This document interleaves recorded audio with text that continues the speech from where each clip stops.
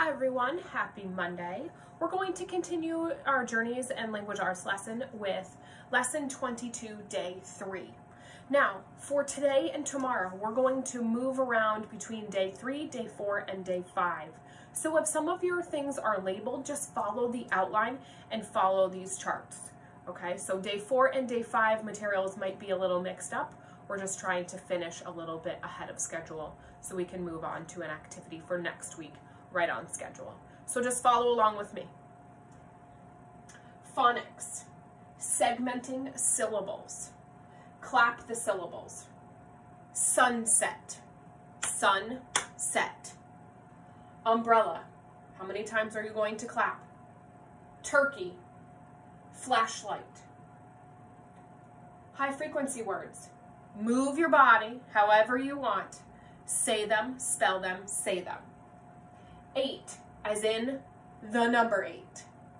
Okay. Baby, B-A-B-Y, baby. Begins, B-E-G-I-N-S, begins. Go ahead for the rest of those. You guys know what to do. Here we go.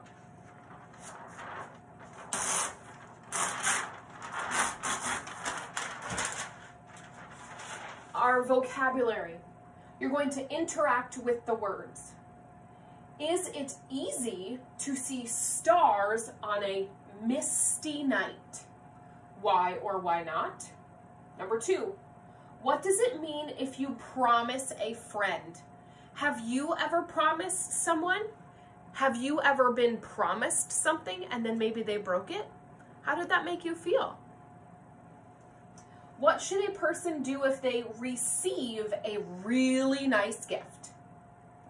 For our phonics lesson, turn the word tan into turn. What are you changing? That middle sound. T and N are staying the same. Here we have hat, changing to hurt.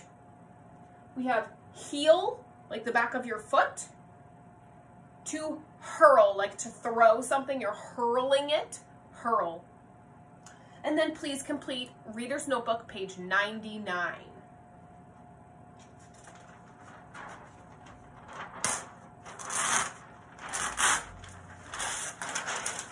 Our decodable reader. I want you to look for learning years, predict, and blurt. Okay? How does fox trick the cow? How does fox trick the cow? And our anchor text. Let me see.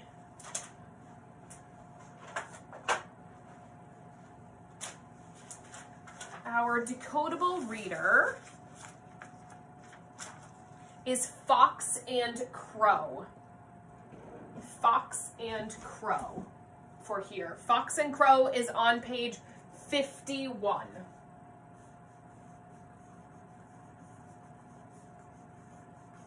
Page 51. Answer, how does fox trick cow? Our anchor text, amazing animals. Read or watch my video for amazing animals. And then please complete Reader's Notebook, page 101 or 100 and 101. Our quick write. Name in a list 3 things that are prickly.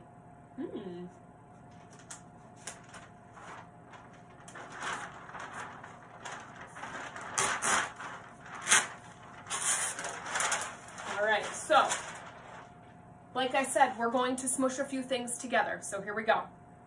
Your turn. Your hardcover book, I want you to look onto page 68. Classroom conversation, or now that we're at home, you can have a stuffed animal conversation.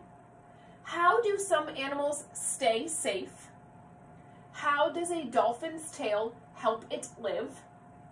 A giraffe's spots help it do what? Tell about some parts other animals that help them. Maybe they have hands, maybe they have tails, maybe they have spikes, tongues, and necks. Complete the performance task, which is on hardcover page 69. And that is all we have for today. As always, if you have questions, go ahead and email me. Have an awesome day. Miss you guys.